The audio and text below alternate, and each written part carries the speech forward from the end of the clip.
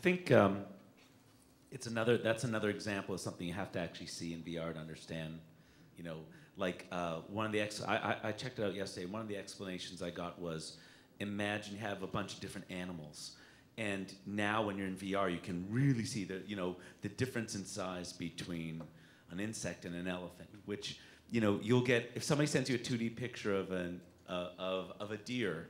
You think, oh, it's roughly this size animal, and then they send you a picture of a horse, and you think, roughly the same size animal. It isn't always clear to you when you're looking at things that way that a horse is actually much, much, much bigger than a deer, right? Or or a zebra is smaller than a horse. Those sorts of things. I agree, but the question is, do I need VR for this or just 3D?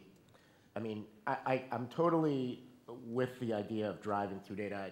I believe data, you guys are onto something pretty big here.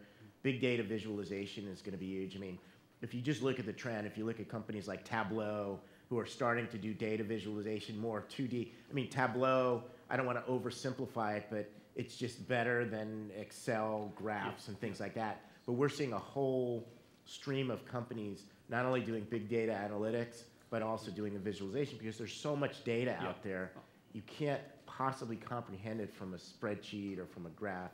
You need some better way of flying through the data. So my question for you, why isn't 3D just, why do I mean, I know VR is hot right now. I mean, I think what I'm learning from this show and all the other shows is there's a land grab of VR. There is. Everything's VR.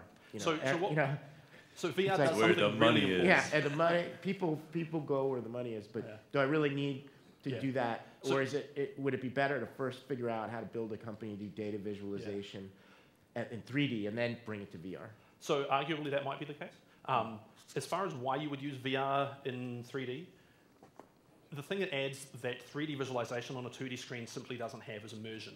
Because on a 2D screen, you have to manually control the rotation and the placement of things in such a way that you don't have the freedom to look at things from arbitrary angles from inside the data. And though that sounds like a mild difference, it's like, oh, it's slightly easier, right? That's not very exciting as a difference. It's actually a really important difference because you get inside the data. You can see things from angles on a whim. You can go, oh, hang on, what happens if I do that? Whereas if you've got to sit and figure out the transforms to do that, you're never going to check things like that. It's a natural way of exploring data. And that leads to insights that you might not have in any other way. And this is shown in the literature as well. And I want to add to that point, too. It was kind of like what Mark mentioned, right? In VR, you have this sense of scale. You can't get a sense of scale from looking at a screen, right? Even if you have a 3D plot of something and it's on a 2D screen, you're limited to only seeing it within this small little box.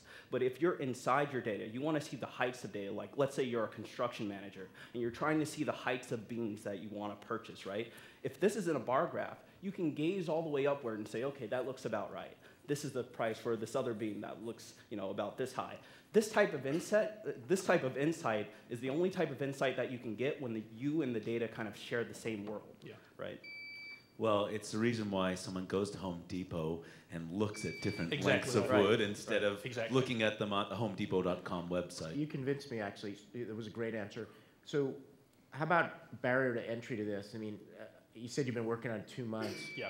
What do you have something really secret? Is there some secret sauce? I wouldn't say we don't have secret sauce. And part of the thing about us, which differentiates us from the other companies who are going to speak to everyone today, we're not a startup that's well-funded and that is immediately planning to go off and sell this and get incredibly rich. That's simply because we stumbled into this competition. We work with Envelop as one of the many contracts the RATLab serves. It's a technical consulting firm. We work with Envelop to help them build examples and demos and things using their software. And we're a research group. We thought, well, we like data visualization. That's a thing that we should be doing. So we decided we'd build a framework for doing this. And we entered it into the competition, and somehow we got in. So we're a little bit surprised by that, but very excited. We're excited to be here. Very excited to be here, just completely over the moon. There were more than 60 applicants for these 8 slots.